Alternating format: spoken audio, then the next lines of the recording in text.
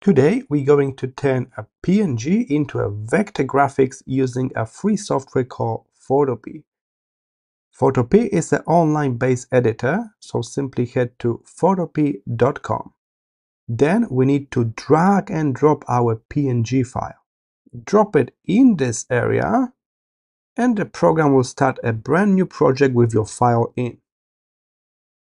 Now we simply need to tell the program that we want to convert this into vector graphics. So we can save it as SVG. Head to Image menu and search for Vectorize Bitmap option.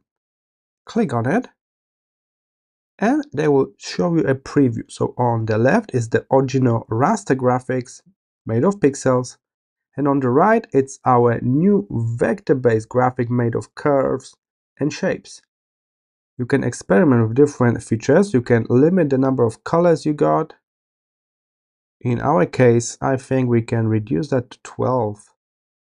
We can reduce noise if there's like scan photo, for example. You can decide it should be a cartoon style or photo, but in my case, the photo gives me better results.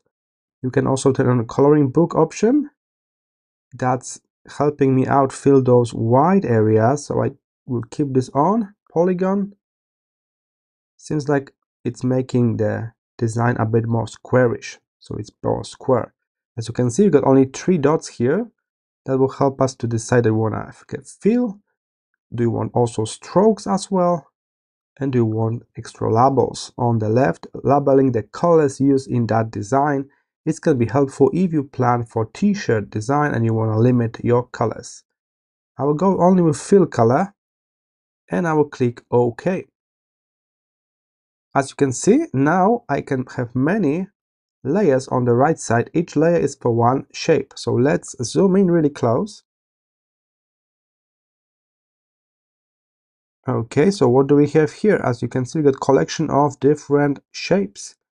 Each one is a path, means we can scale it up without losing the quality now. We are not limited to this small size anymore.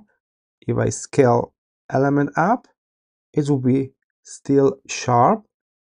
Okay, we can also modify the color easily now because the layers are now separately. So this layer is only with the red color, as you can see. So I can recolor this image very quickly. So after you convert your PNG into SVG, it's way easier to change colors. Take a look. I'm turning this red flame into blue flame just in a moment, and then we can search for this another layer here. Click on the image here, and then we can search for the similar color we used before, or we can pick the exactly same one using the color picker as well.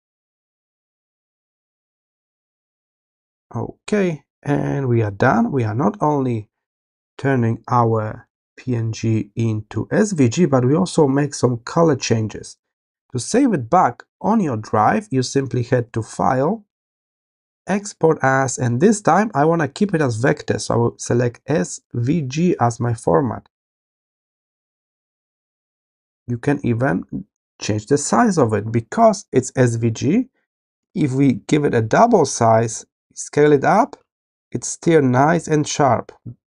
That's the advantage of vector graphics. I click Save, and we are done. We just turn our raster PNG into vector SVG for free using Photopea. Let's learn more about this software in the next video.